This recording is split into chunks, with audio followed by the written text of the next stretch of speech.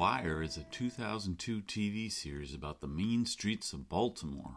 Cops and robbers stories that provide a window into the American city, institutional power, and the moral codes and compromises of police, drug dealers, politicians, everybody. The show's writers spent years following along Baltimore cops to make sure everything is 100% authentic.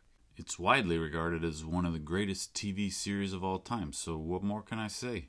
Today's math prop appears in Season 2, Episode 2. Cops find a shipping container full of dead bodies. The medical examiner says they were trapped in there and suffocated.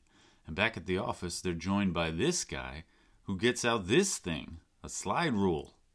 This show is set in the early 2000s, so the obvious choice for a calculator in this scene would be a calculator, like an electronic calculator. Anything you can do on a slide rule can be done easier and more accurately on an electronic calculator. So why is this guy using a slide rule? I don't know.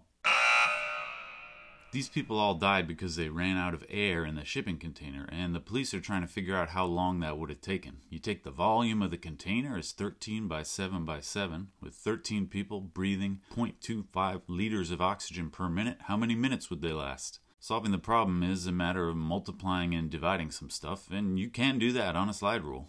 I go 7 times 7 is 49, then divide by 28.3 to convert to liters, then divide by 4 to get the minutes. Looks like 4.3 minutes. I had to do a few big slides there. Now look at how he does it. Either this actor knows some sweet slide rule tricks or he's just faking it. This is a real mystery to me. The greatest TV show of all time made a deliberate choice to give this guy a slide rule and show him using it on camera. Everyone watching the show is going to see it and wonder why. To be honest, I'm still not sure, but here's my theory. Forensic medical technicians actually do calculations all the time, measuring distances from bullet penetration depths, time of death from body temperature, that kind of stuff. And to avoid memorizing formulas and doing calculations by hand, they often use custom-built nomographs and sliding chart calculators. You line it all up and it tells you the answer. I uploaded a silly video of a guy explaining how to use a custom calculator for estimating the time of death. So I think maybe somebody told the writers, oh, you know, those medical guys, they don't use normal calculators. They use these weird sliding charts. And then either the writers or the props guys misunderstood and thought they meant that they use actual slide rules. But why would they? Because they don't, that's why. At least I don't think they do. In summary, I give The Wire Season 2, Episode 2 my math props rating of bad.